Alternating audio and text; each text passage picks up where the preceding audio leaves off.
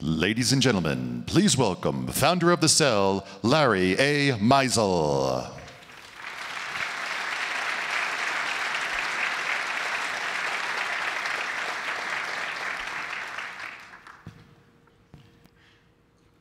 As the founder of The Cell, it is my great honor and pleasure to welcome you to this very important event.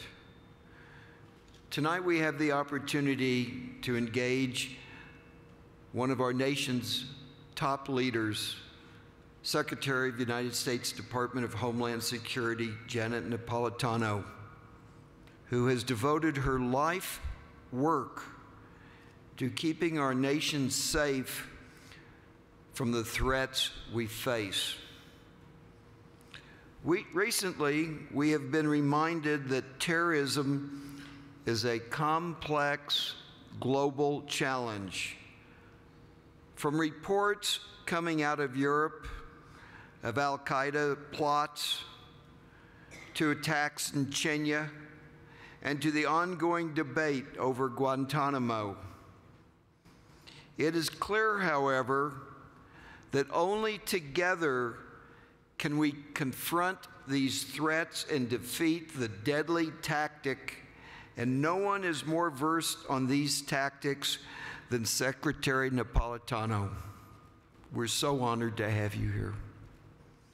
Before the program begins, however, I want to extend my sincere appreciation to Mayor John Hickenlooper for being here tonight and making this such an extraordinary event.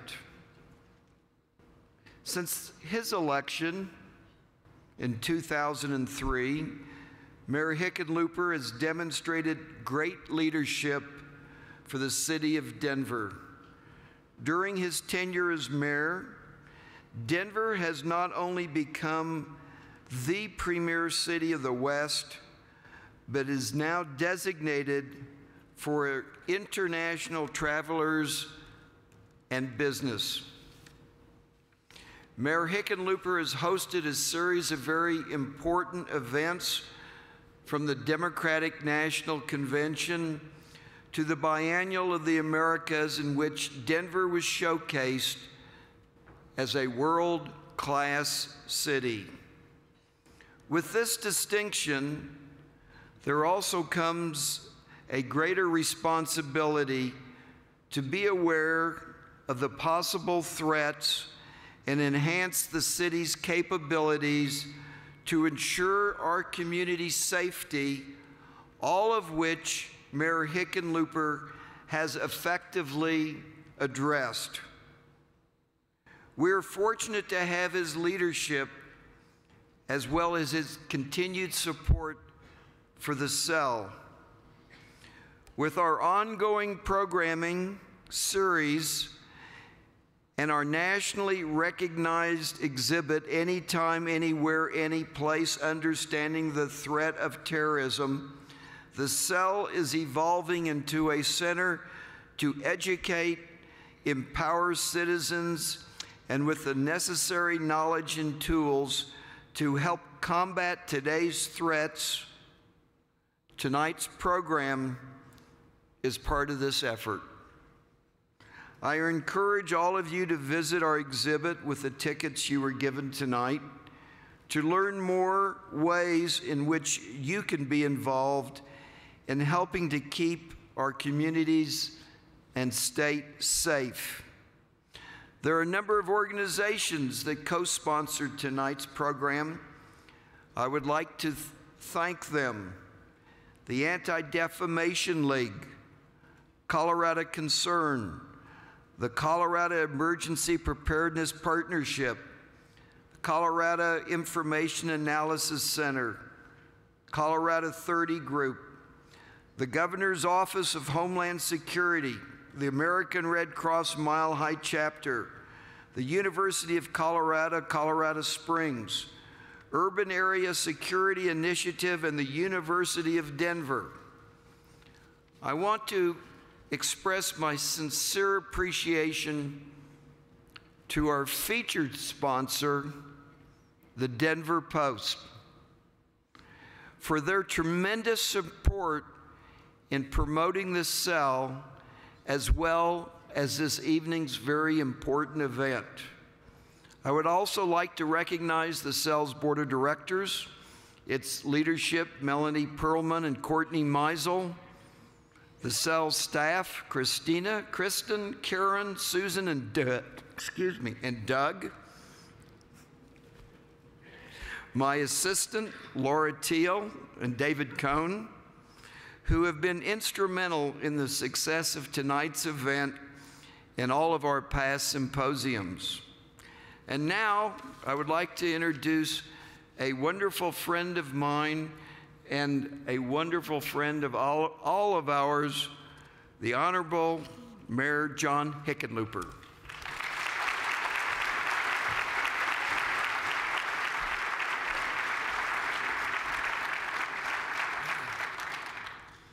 Well, thank you all for being here tonight. I think you'll find this a very rewarding evening.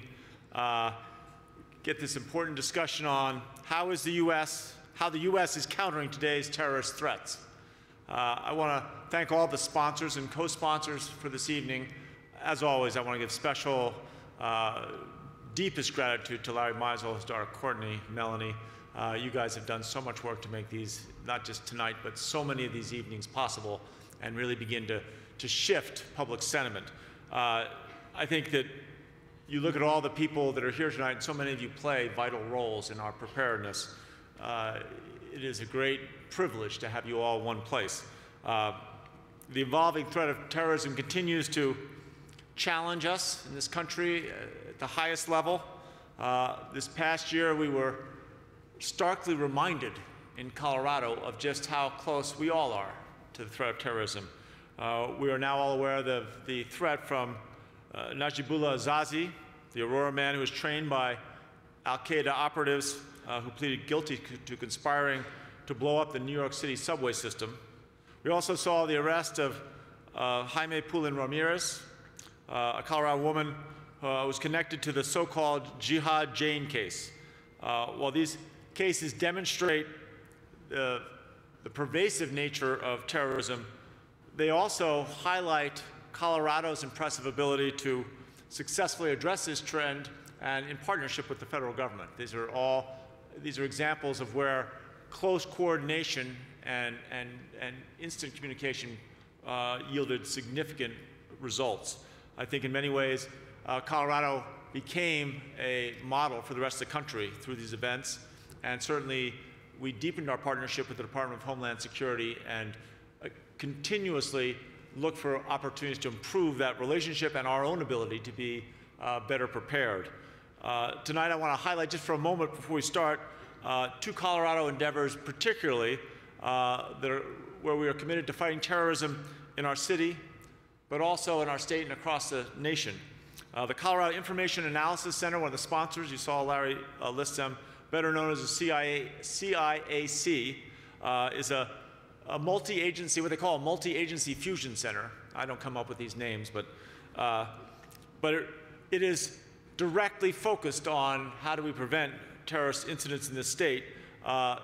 They won the Department of Homeland Security National Fusion Center of the Year Award, and I think this honor being bestowed upon the CIAC here was in large part the result of two things. First, the CIAC's impressive willingness to break down traditional silos where information too often gets stored away and begin to make sure between all of our different Colorado law enforcement agencies and our federal agencies that they begin to, in real time, exchange this information to the you can imagine there is so much information that comes across. How can you most rapidly distill it? You can only do that if you're sharing that information.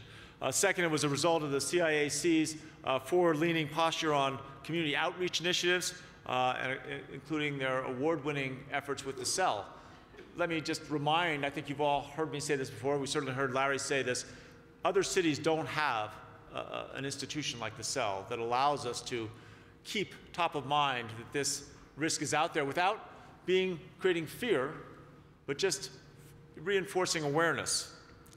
Together, the CIAC and cell have created, I think, a number of new tools by which we expand that awareness. There's a public awareness video supported by training materials that has been praised by Homeland Security officers around the country, ongoing educational forums of a variety, but similar to the one we are having tonight, which A, serve to reinforce the need for public awareness, B, perhaps most importantly, the need for public involvement to ensure that our urban communities, all of our communities in our state remain safe.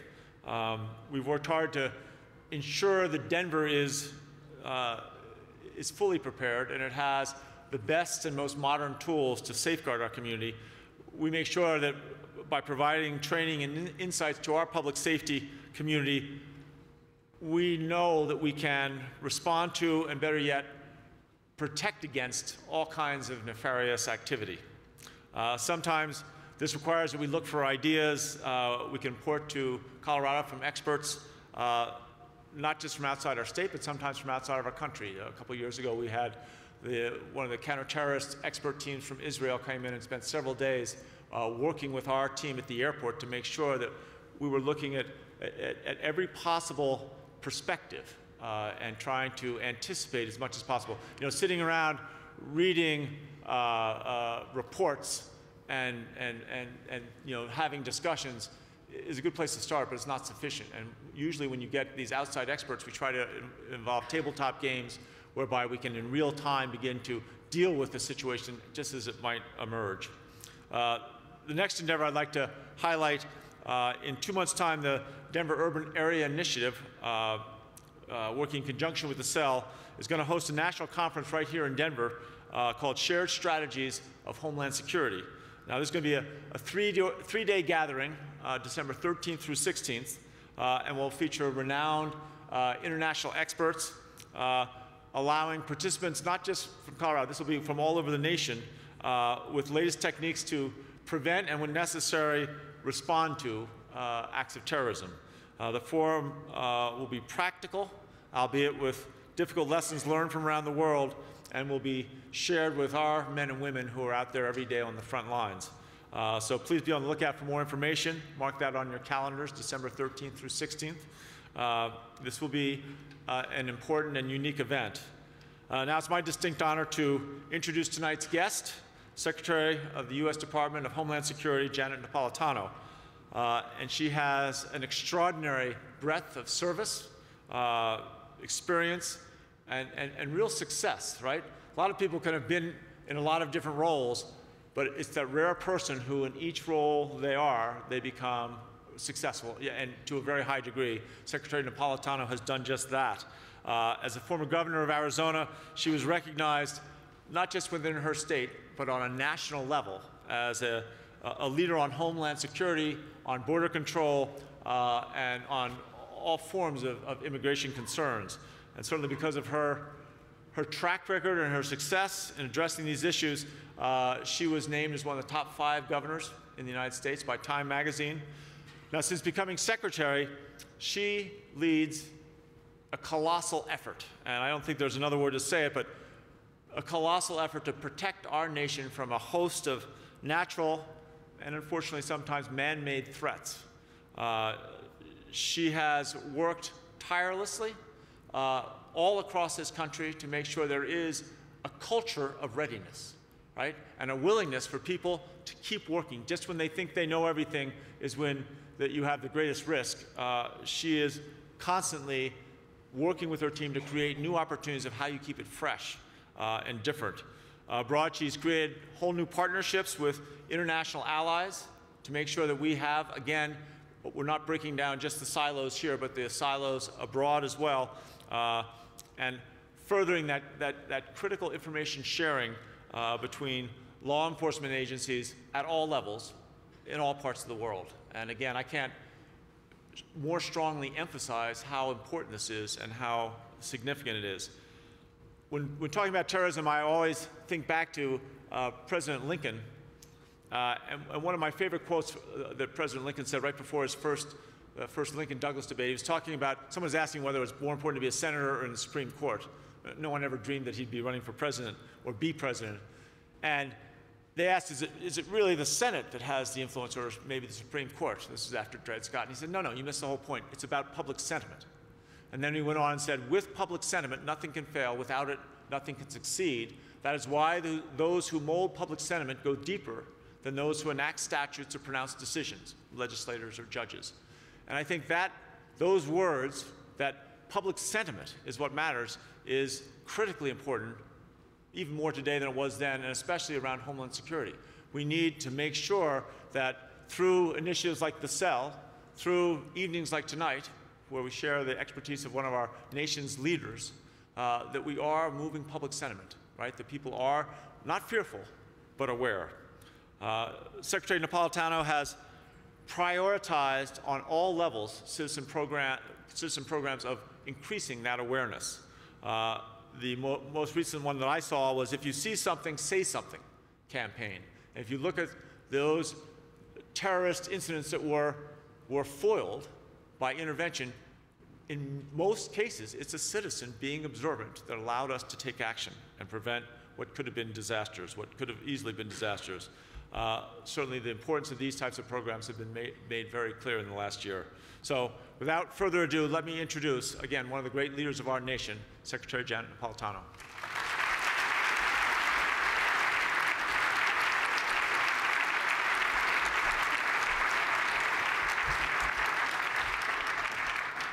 Thank you, Mayor. Thank you, Larry. Thank you to the Cell for what it does on a daily basis, the example it sets, the kinds of things that it is sharing across the nation, and really being such an integral part of, as the Mayor just said, our efforts to make sure that everyone recognizes a shared responsibility where security is concerned. One government department, no matter how large, and the department I lead is large. It's the third largest department of the federal government, and it encompasses many, many things. But even with all of that, the fact of the matter is that where our safety is concerned, where our security is concerned, there are shared responsibilities. And it behooves us all to be aware of what those responsibilities are.